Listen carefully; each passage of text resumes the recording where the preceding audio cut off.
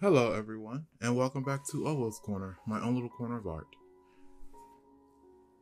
And in today's video, it's going to be a bit more of a relaxed topic because this is just something that came to my mind. My channel isn't that old, it's about maybe 3 or 4 years old when I started consistently making content. I stream on Tuesdays and Fridays, and one of my big, most exciting projects that I work on is my Witches 13 show. I finished a trailer about a month ago, and now I'm working on a mini comic, and I'm also doing a few other mini animation projects and shorts as well. And I like to talk about the world building in my project, the world of Witches 13, how I've taken inspiration from Christianity and the Book of Enoch and other concepts of blending magic and science, of showing a world that isn't the far future, but is tomorrow or is a year or two from now.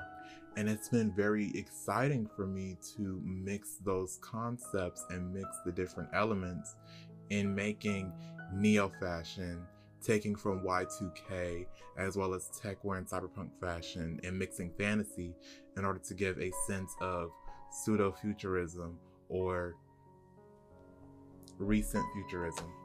I like using perception, using themes of hope and potential to drive and make a better, more perfect world. And as I work on this project, continue to world build, continue to script write, oftentimes I look back in the present world. And in many ways, the present world and what we're going through has driven the projects that I'm working on and the overall project that I'm creating. More particularly, the state of the media entertainment industry, as well as just how life is going today. Those of you may know, those of you may not know, that the writers in Hollywood, as well as the actors, are going on strike. They are striking against many different companies in order for better wages, better residuals, and overall better conditions to particularly halt the, invasion, so to speak, of AI. Artificial intelligence replacing creating art and replacing writers and animators and actors in a sense. And those are definitely aspects and those are certainly ideals that should be fought for. And then we also have the issues of inflation as well, prices hiking, housing hiking in prices. The housing market is terrible. People aren't being paid enough. The prices of everyday expenses are skyrocketing. And so I see the issues that we face in this present day, and they've sort of inspired the story I've wanted to tell. And in many ways, there isn't really much people have thought to do about these issues. And I, as an artist, am not here to tell people what they should or shouldn't do.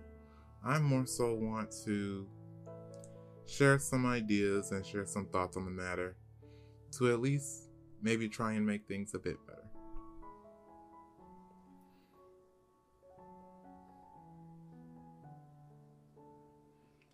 Now, to talk about the writers and AI issues first, what I do think needs to occur is there just needs to be a decentralization from Hollywood.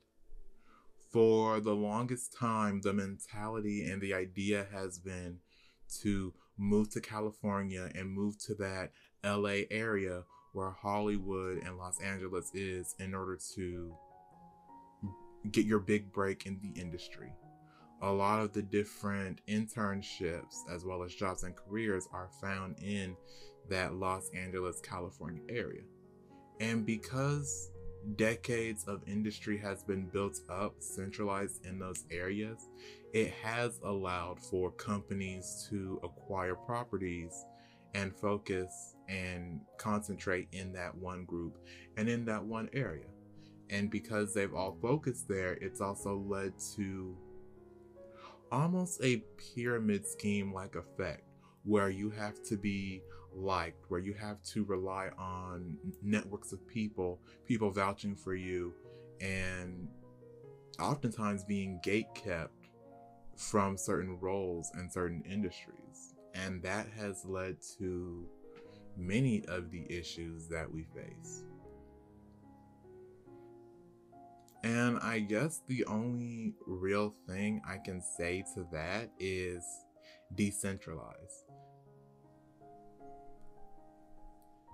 People have fought, people have taken up picket signs and picket lines and have fought and striked and had different talks about companies needing to do this and needing to do that. And honestly, I think it's come to a point where maybe the best and perhaps even the most important thing one can do is to merely go away. Many people move to California, but a lot of the people aren't California natives.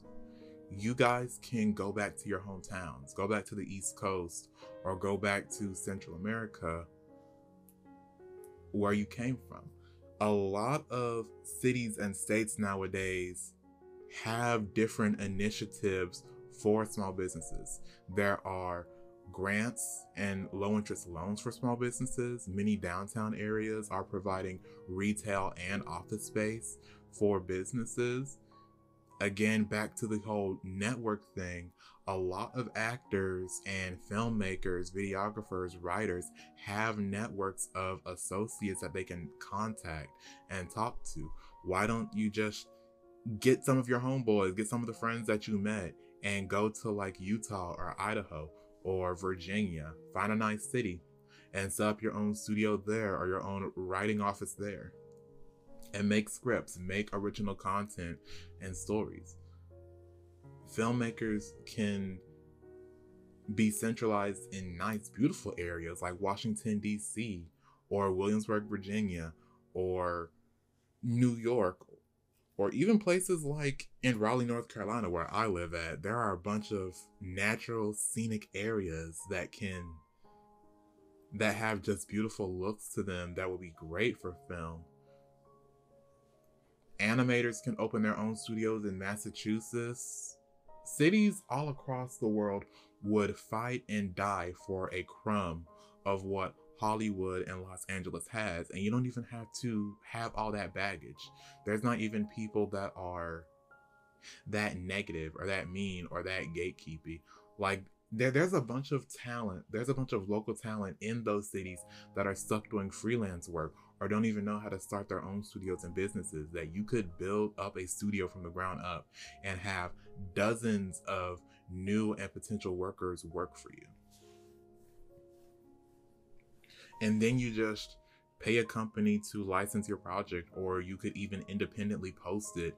That's what Rooster Teeth did. Rooster Teeth has their own website where they would post, I believe it was weekly or maybe monthly original content, like Ruby, like Camp, Red vs. Blue, many other projects. Has Been Hotel and Hove Boss are also really big. Those have cult-like followings. People love watching those shows and they'll rewatch them, and they got fan bases. How they fund their projects is through merchandise sales. They sell plushies, they sell stickers, keychains, the whole 9 yards. There are hundreds of different ways to push the industry forward, and decentralizing could be that big thing that is necessary, that can make and spark a change. Because, and I'm gonna be pretty honest, I've been rejected plenty of times. Like back in college, I kept getting rejected from my concentration. but I was still able to graduate. And then once I graduated from college and got my degree, I've applied to thousands of jobs. It's been about a year since I've graduated. I think I've applied to maybe 3,000 jobs, all in the entertainment and media industry, and I keep getting that rejection letter of unfortunately. And they're varying levels. They're associate positions, entry level positions, internships. Keep those rejections are constant. And so creating studios, broadening your horizons, and setting up shop in new different locations creates more work. It creates more work for people. Once you have your own studio, you can set your own hours, you can set your own structure, you can be salaried, you can be a combination of commission and salary if you so choose to. If that's the real issue of not getting enough money, do a combination of commission and salary, where you pay your workers a set salary, but then depending on how well a project does and the profit from those projects, you can then disperse that to your workers. And then you can set up residual agreements with the different platforms and with the different networks that you sign on to for your original projects, and say like, hey, per viewers, give us this much money, and then you can disperse that with your workers, or per ad that gets played, give us this much money, and then you disperse it. That's how you make things better. That's for the long haul, for the long term. Set up different agreements with your employees to where if they worked on a certain aspect, they get a certain amount of residuals for that. And that allows you to keep the money flow going, keep things progressing to be in your favor. But that's really all I have on the whole writers and actors strike and how Hollywood is progressing thus far. And I guess now I can spend a few minutes to talk about inflation. And I will say, when it comes to the topic of inflation, sadly, I hate to say it, but the American dream of owning a house, having 2.5 kids and a pet dog and or pet cat, that is gone. Many people in Gen Z nowadays have to work 3, 4, or even 5 jobs in order to pay for living expenses. Okay, I know people want to be independent, and I know people want to live on their own, and that's a big thing that's pushed, where after college or after high school, you need to have a good job and own your own home. But sadly, that's just a concept that has to be gone and done with. Like, we are in trying times, and how to go about it, how to survive, isn't to be independent, but to work together. And you can move back in with your parents. If you don't want to move back in with your parents, then maybe you can think about finding some siblings or finding some cousins you can get an apartment with or get a house with, and you all live together and take care of each other. But now is the time for community. We as human beings have always been communals. We've always built villages, built towns, helped each other. Yes, we do have a few dark spots in our history with, like slavery and other terrible things like that. But for the most part, we are, and at least we try to be, communal creatures of, farmers and carpenters and masons and village librarians and scribes, other stuff like that. We've all worked together, at least in essence. So now is definitely the time to work together. And in working together, you may not be able to do many things. You may have to hold off on having children, or hold off on, bringing random people to the house. You can't really do that anymore when you do live with somebody. But being communal and living with family can be a godsend. Living with family or living with close friends can be a godsend. And with that, with everyone chipping in and working together, it allows you to save more money. It allows you to have more in your reserves. It allows you all to work together and at least try to find some form of equilibrium. It also can be very positive, as now you're not alone. Now you have someone who's there for you and with you, and you all can work together. It gives you a bit more carrying cash, at least a little bit. And you definitely need to start a savings account. Pull some money in reserve now that you're living with somebody.